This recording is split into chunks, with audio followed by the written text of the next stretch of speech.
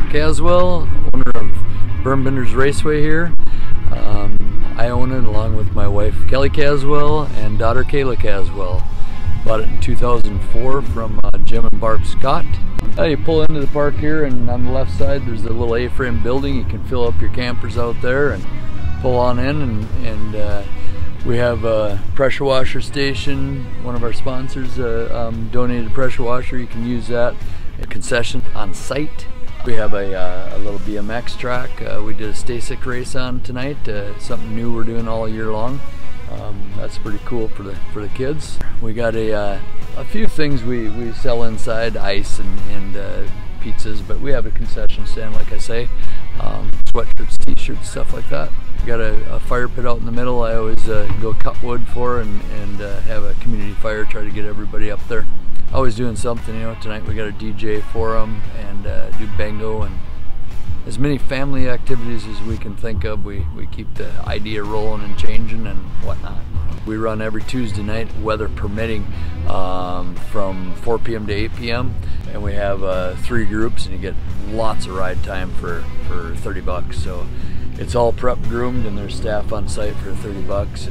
The racing we have left, we have what's called at Berm Raceway a Civil Series, and one of my old buddies thought of that name because it's where the North and the South meet. We're right in the center of Minnesota, so where the North and the South meet. Civil Series. We do a very, very large banquet for just this track. This year we are giving away 4 bikes, and all you got to do is sign up for our races to get entered, and then we do a banquet in October 4th, I think it is this year. Free meal, set up the shop, big huge tent out back, get as hot as we can in there.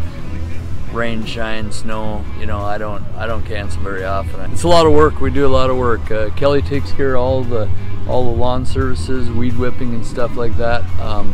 She makes this thing look like a golf course, and you know, after a race weekend I'm pushing dirt back in, building the track back up, making changes, building buildings, making new stuff all the time. We do a lot of work to this dirt, a lot of work. We have hardly any rocks out here.